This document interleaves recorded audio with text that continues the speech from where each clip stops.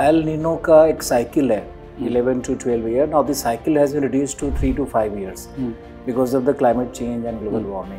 When El Nino occurs, there are again two sub-phenomena. One is if the El Nino is strong, very strong, then Walker cell will be reversed over Pacific Ocean and over Indian Ocean also. Now, when you have weak El Nino, not very strong El Nino, like this year we are having weak El Nino. So in case of weak El Nino, the Pacific Walker cell can be reversed, but the Indian Walker cell will shift eastward and it becomes very weak flow.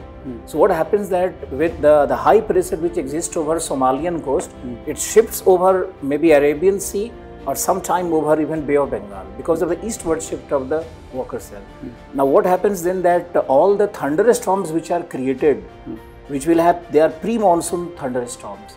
So these pre-monsoon thunderstorms will not happen and that leads to a heat wave in India.